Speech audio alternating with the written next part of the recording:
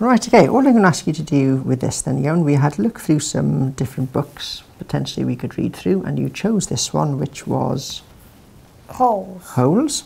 Okay, and what I'd like you to do then, starting off on the first page, is just to read out loud as nice and clear as you can, please.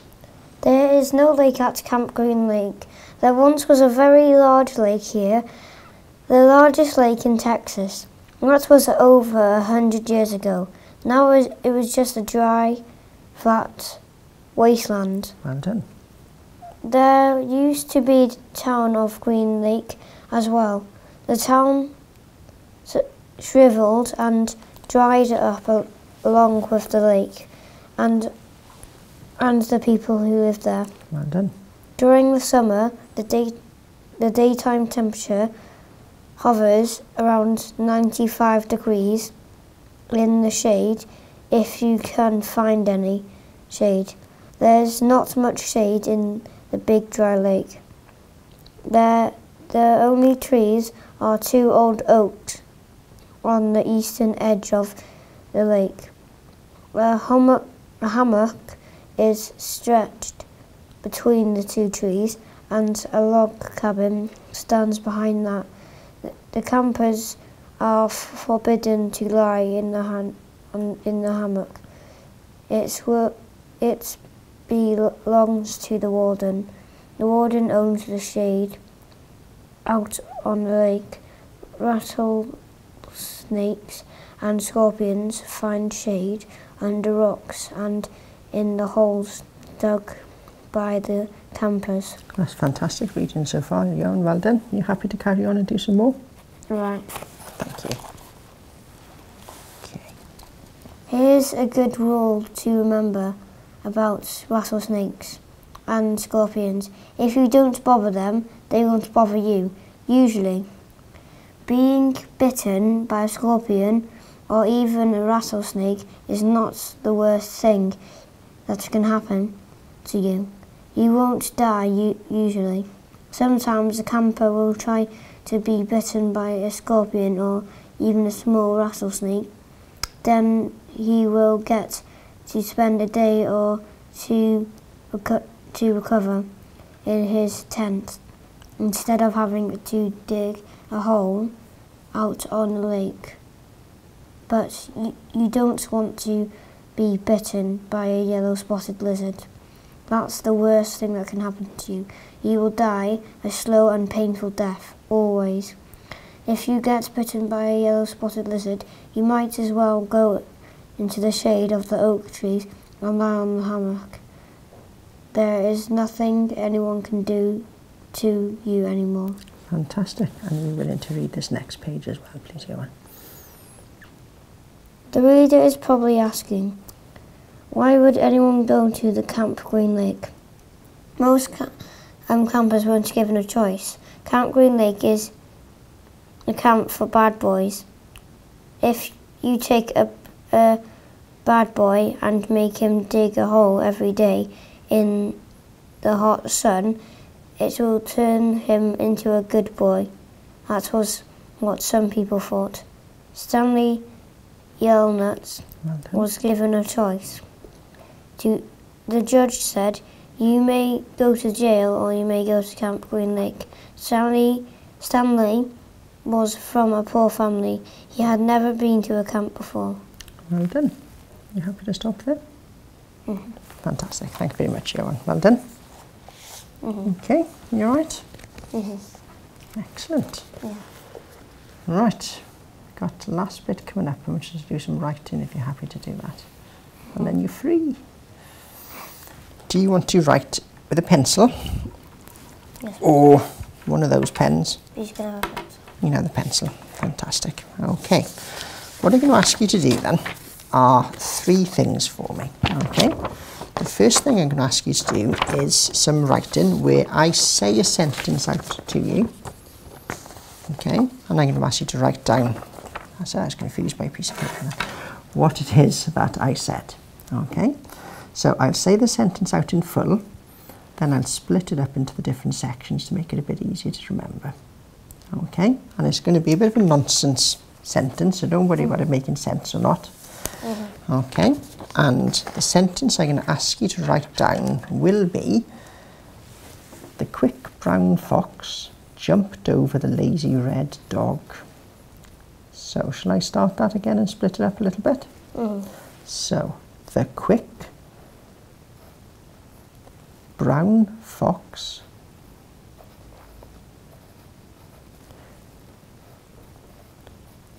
jumped over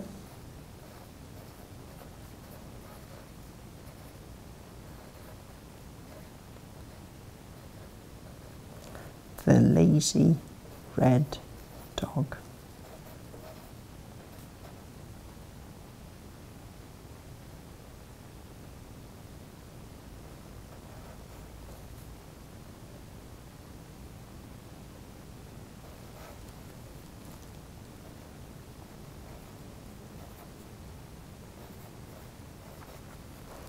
That's fantastic, well done. Okay, the second thing I'm going to ask you to do is to do some copywriting where you're going to open the book we just read through at random at any page, and I'm going to ask you for 2 minutes to copy down as much as you can onto your piece of paper. Okay. Are you happy to do that? Okay, so you can open that up at any page at random. Okay, so which page are we doing, 110 or 111? 111. There we are. Right, so if I hold that open for you, a little bit easier. And whenever you're ready, buddy, you can start.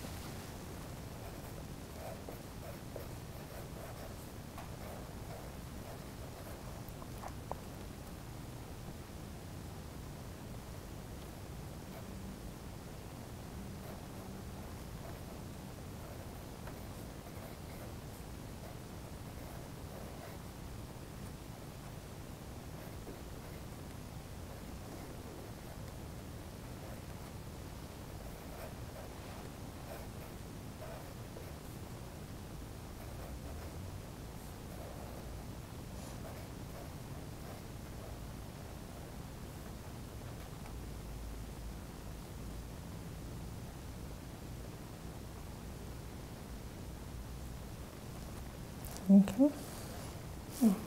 Okay. And you can start there if you want, buddy.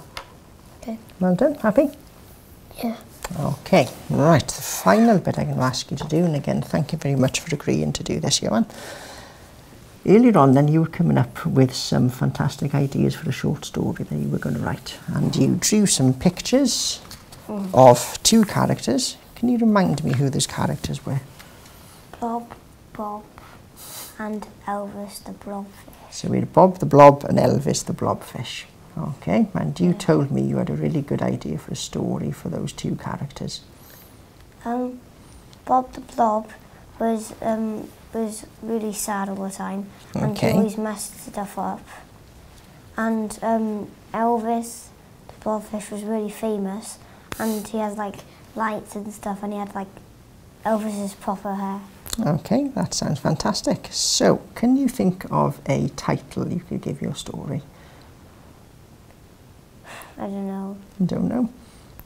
The Blobfish Duo. The Blobfish Duo, that sounds great to me. Okay, so on your paper, if you want to leave, say, 1, 2, 3, 4 lines, do you want to write your head in there, so the Blobfish Duo?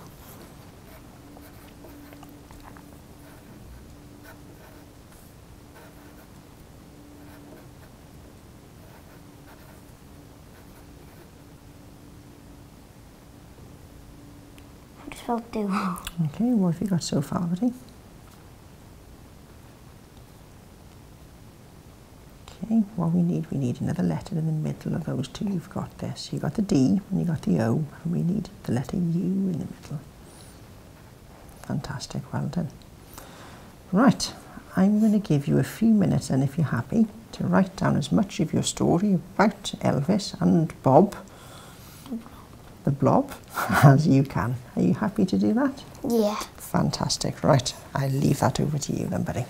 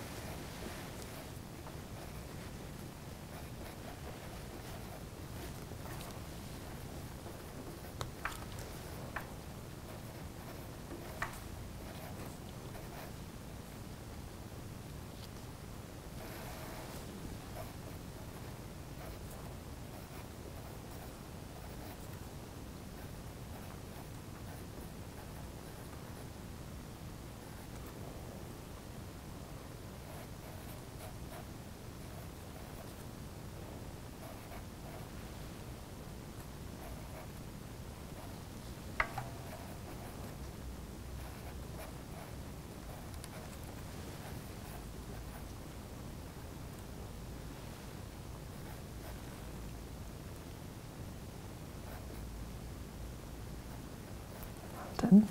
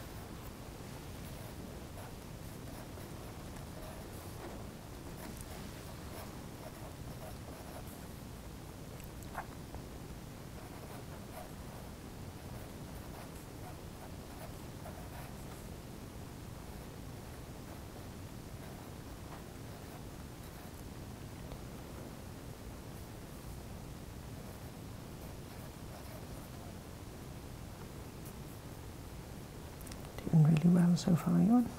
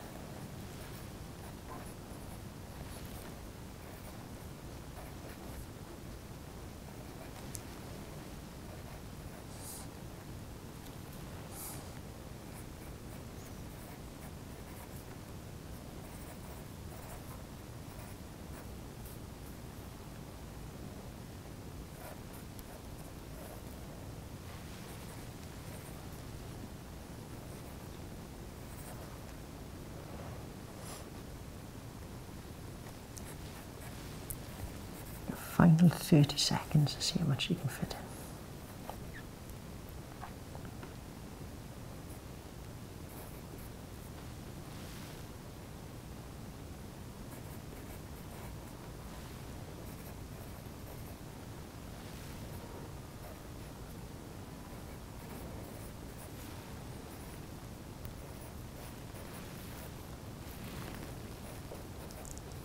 Stop whenever you're ready. That was good timing, wasn't it? Fantastic, well done. So what are you going to put in that space there then? Picture. Can you do a picture? Do you do a picture quickly? Okay.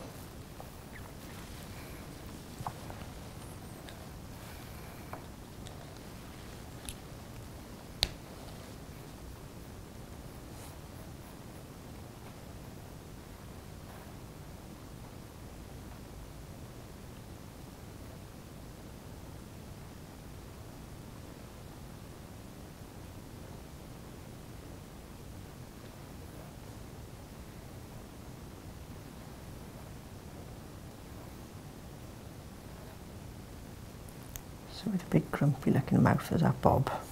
Yes.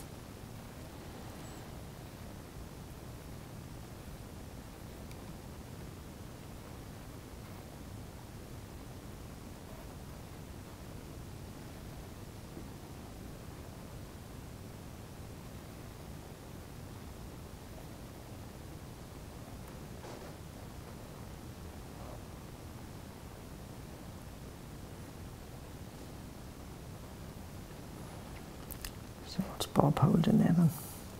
A happy meal. He's got a happy meal.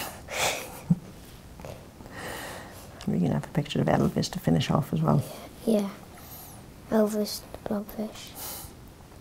And what's Elvis doing in this picture then? Singing.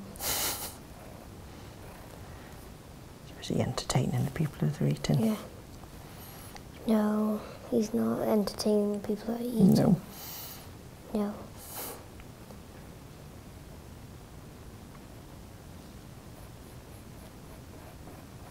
This is a completely different place. Fair enough.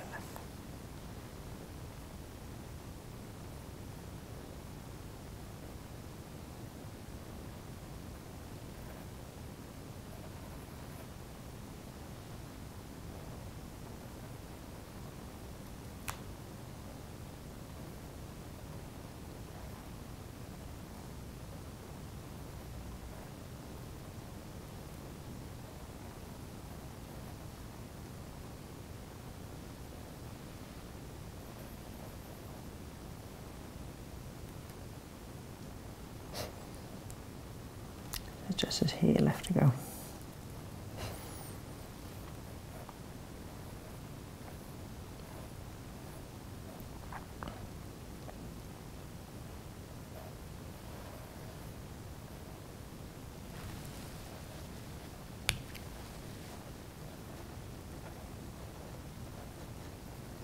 There you go. Fantastic, thank you very much, Ewan. You're all done, buddy. You're a free man. You can go home. Yay. Oh, that's Bill. Thank you very, very much for today. You've been awesome. If you want to read it, go on. Brilliant. Thank you, Ewan. Well done, buddy. Okay. Thank you. Don't forget, you're still plugged in. Okay. Within the video, we demonstrated some examples of informal assessment activities which were conducted with the learner. These informal assessment activities included a miscue analysis of reading, free writing, copywriting and dictation writing, and also some activities linked to assessing underlying phonological awareness, for example, the pupil's perception and ability to recognise rhyme.